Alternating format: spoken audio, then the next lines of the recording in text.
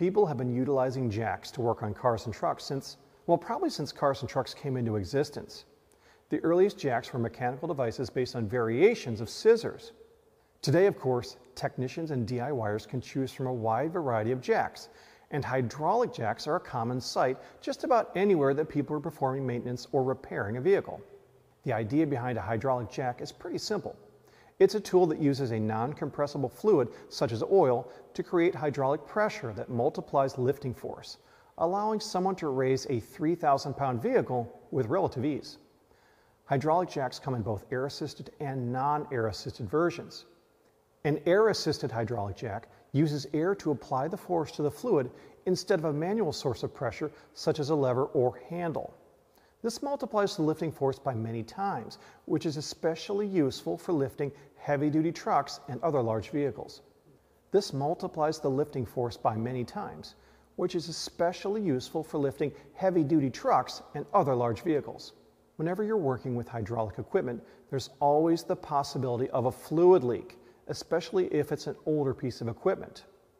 If you have a customer who needs to add oil to their hydraulic jack on a regular basis, it probably has a leak. While they could buy a new jack, you can save them some money by recommending a repair solution such as jack oil with stop leak from Bars Leaks.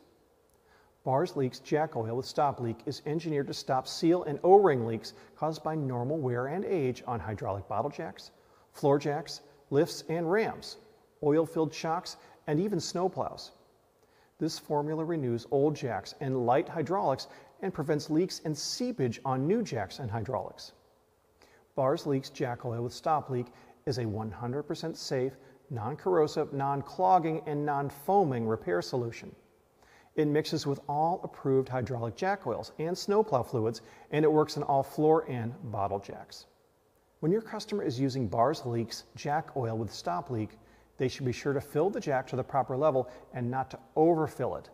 They should cycle the jack by lifting and releasing several times to release any air trapped in the system. Most leaks usually stop in a few days in normal use.